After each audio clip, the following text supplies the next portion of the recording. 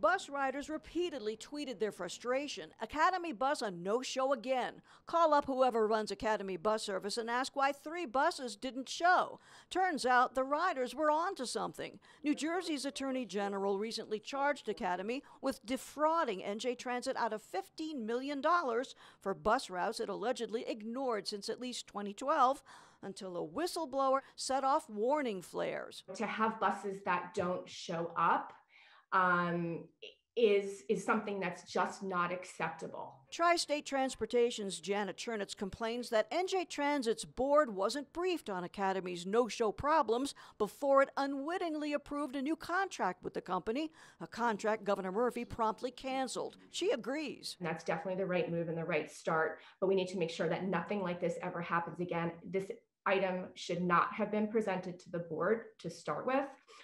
And certainly the board needed to have the full information in order to vote properly. The attitude tends to be, when you question them, is circle the wagons.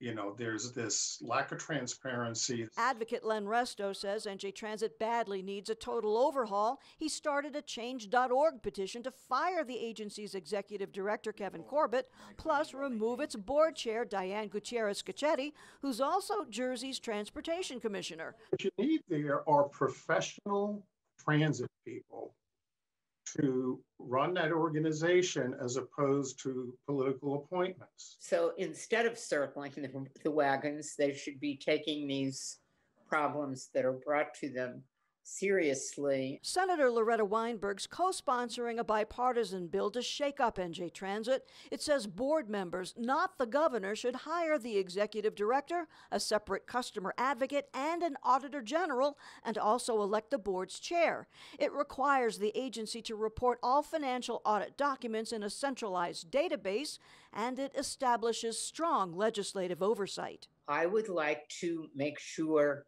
that there is an auditor who reports directly to the board. And again, so that these kinds of issues around Academy Bus are done in public. We are uncovering things.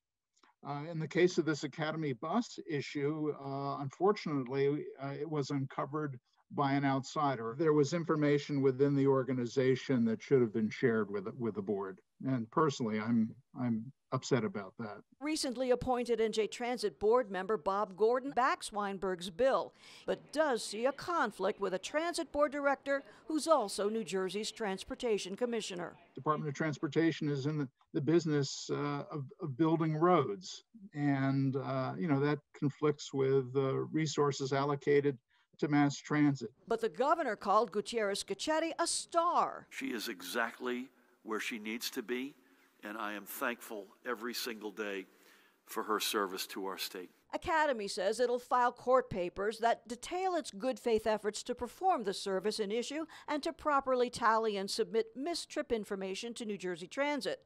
A transit spokesman says it's keeping closer tabs with automated exception reports that are produced for scheduled trips that didn't operate using the GPS technology installed on our buses. We augment that with staff reports. NJ Transit's board meets Wednesday. I'm Brenda Flanagan, NJ Spotlight News.